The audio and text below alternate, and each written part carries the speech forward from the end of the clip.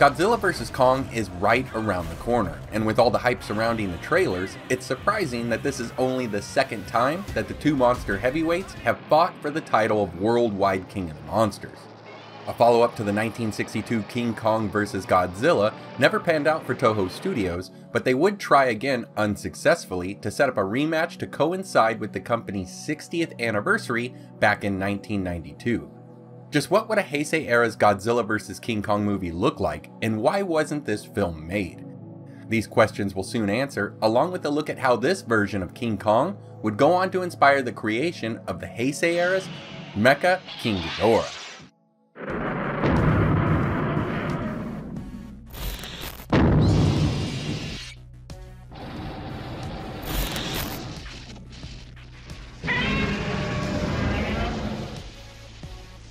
The unmade concept of Godzilla vs. King Kong was written by Shinji Nishikawa, a famous designer and manga artist who's worked with Toho Studios on the concepts and designs of kaiju like Biollante, King Ghidorah, and Mecha Godzilla.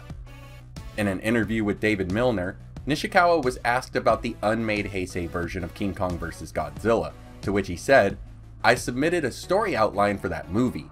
Since King Kong was going to be in it, I felt that one of the main characters had to be a woman. So I came up with a female scientist who saw King Kong only as an object with which to experiment. She was even going to turn him into a cyborg." You heard that right, the 90s Toho version of King Kong could have been a cyborg. But before we get too far ahead of ourselves, let's take a moment to just look at the regular non-cyborg King Kong and how he'd look in a Heisei Godzilla film. The Heisei era was very much like the time it existed in, the 90s, where everything was loud and over the top. Godzilla here would be massively overpowered when compared to his Showa counterpart. Taking this into account, just what would they do with King Kong? First off, he'd be big, like the biggest King Kong to appear on film until recently with Legendary's own Kong. The 1933 Kong was tiny, scaled at 18 feet on the island and 24 feet in New York. The King Kong from the 1976 remake was scaled at 42 feet on Skull Island and 55 feet in New York. Toho's Kong from King Kong vs. Godzilla was 45 meters or 148 feet tall, the tallest at the time and a good match for the 50-meter Showa Godzilla. But the Heisei Godzilla stood at 80 meters tall at this point in the era, or just over 262 feet high. So to make the fight even, as almost all Godzilla films have been when it comes to height matchups, we can guess that here, King Kong would be around 80 meters tall as well.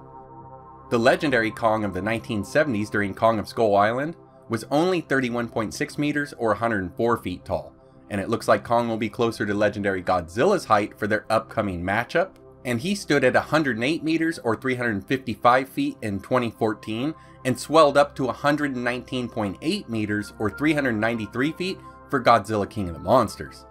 So that means that the older Kong of Skull Island would be at least 350 feet or 106.7 meters tall, with his Heisei version standing tall in second place. So now that we know how big this King Kong would likely be, let's talk about those cyborg upgrades. Could this be the boost that he would need in order to face off with a true powerhouse like the Heisei era's Godzilla? Now this is an early Heisei Godzilla, so he's still at 80 meters tall versus the 100-meter height that he'd grow to later on. But if he faced off with a non-powered up King Kong, Godzilla would easily have the upper hand. Looking at how this upgrade could take place, I guess I could see a situation where the cyborg transformation was done after the first meeting and fight between Kong and Godzilla, where King Kong may have been left for dead or at the very least badly beaten. This could lead to someone giving him the robotic implants so that he could not only survive, but now he may even have the power needed to defeat Godzilla. King Kong did have lightning powers back in King Kong vs. Godzilla the Showa era, but we didn't see them used in King Kong Escapes, so there's no telling if they would make a return here. To be honest, if they did give King Kong a boost other than the cyborg upgrades, I'd rather they used a Mothra or Rodan sacrificial power-up, giving us a burning, electric, or some other kind of attribute. We've also seen Kong use trees as a weapon, and he's got his axe for the legendary matchup, so it's very possible that he'd arm himself this time. With Godzilla spamming his atomic breath attacks in this era like no other, King Kong will have to find a way to dodge or negate them like Kong of Skull Island was able to do if he plans to survive, let alone win the fight. Without knowing how Toho would have designed their new take on King Kong, we can only hope that it looked closer to the 1976 remake than it would to those goofy looking Showa cousins. To me, a Heisei King Kong should be quick, powerful, and bigger than ever before, but even this would most likely not be enough to take on Godzilla, but a cyborg Kong might just stand a chance. He could be covered in some kind of durable earth metal for added defense. Remember now, no King Ghidorah or Mecha G has happened yet in this era, so there aren't any exotic space metals on Earth at this point. Perhaps it would be these upgrades that would finally give King Kong some resistance to Godzilla's breath attacks. The added metal weight may even put more oomph behind those punches and kicks, but I think a lightweight metal would be a better option, as Kong wouldn't want to lose his main advantage to Godzilla, his agility. You can bet that a cybernetic King Kong would have new attacks complete with ranged weaponry.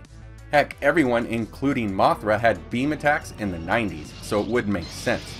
Just imagine a King Kong with long range attacks like missiles and lasers, and up close weapons like blades, or maybe even something like Kiryu's Mazer Blade. A nice homage to the electric Showa Kong, but also a far cry from the original King Kong. Unfortunately, the concept of this movie was done at a time when both Turner Entertainment and Universal Pictures each claimed the rights to King Kong. However, it would be Turner who would block the use of Kong by Toho, a tough pill to swallow considering that Turner would later lose their own King Kong rights battle to Universal. However, the ideas for a human-built cyborg monster would not go unused, as Godzilla vs. King Kong's outline would go through enough changes to eventually become 1991's Godzilla vs. King Ghidorah, where Ghidorah was turned into Mecha King Ghidorah at the film's climax, obviously inspired by King Kong's cyborg upgrades. This makes me wonder how much of the story was there back in the King Kong scripts. Just imagine it, the Futurians placing a baby gorilla back in time, turning it into King Kong. Now, baby gorilla would likely be better received than the Dorats were, but just imagine if they left 3 gorillas. A terrifying thought. Now, I would bet that the time travel addition to the story was not part of the original King Kong outline, but I do wonder if King Kong would have been the hero like he was portrayed to be in the Showa era. If so, I could see a plot where Godzilla attacks and King Kong is used to stop him. Godzilla beats the heck out of Kong, so they upgrade him to a cyborg. Godzilla was neutral at best in the Heisei era, so it seems like this is the best approach. Although I suppose if they wanted to make King Kong the antagonist, I can imagine a story where Kong attacks Japan, then Godzilla is awoken to fight him. He does so, defeating Kong, but then goes on to further rampage Japan, thusly making the humans create a cyborg Kong to defeat or draw Godzilla away from the mainland. Or for a different take, maybe some evil group is controlling King Kong, using him to destroy cities, so Japan awakens Godzilla to stop him. He does so and wins, so the bad guys give King Kong that cybernetic boost. Personally, I'm glad that this storyline wasn't used on film with King Kong. Ghidorah to me is a much better choice as a cyborg than King Kong would be. But I do wish that they would have made an alternate version of Godzilla vs. King Kong for the Heisei era. This film with the right script could have been huge. King Kong was still really popular in the 1990s. On top of that, the Heisei movies were pretty sparse in the States on VHS and didn't really show up here until years later when DVDs came out. You can bet that if they were able to make a Godzilla vs. King Kong movie back then, that those films would have been much more popular here. And we likely wouldn't have had the big delay in getting them here. It really would have been a huge boost to the Godzilla franchise. And you can see it today with Godzilla vs. Kong. Not only are Godzilla and King Kong fans pumped for this movie, but people who never watch kaiju films will pay attention when King Kong and Godzilla go head to head. What are your thoughts on Heisei era's Godzilla vs. King Kong? Let's discuss down below. And as always guys, thanks for watching. Your likes, shares, comments, and subscriptions go a long way towards helping the channel grow. Take care, and I hope to see you next time.